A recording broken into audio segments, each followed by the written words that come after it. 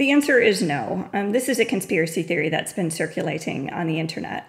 We know that virus cannot be transmitted on radio waves. And we also know that the signal of these waves is too weak to have any sort of impact on the human body or to affect immunity.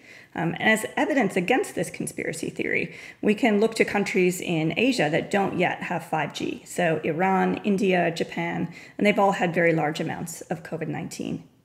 If you're seeing things online that make you suspicious, please go and check a trusted website. The CDC and the World Health Organization have information about COVID-19 that is accurate and based on science. You can also go to news media outlets that have been rated by news media watchdogs as being accurate in their reporting. So places like the BBC, New York Times, the Washington Post, The Hill, NPR, PBS.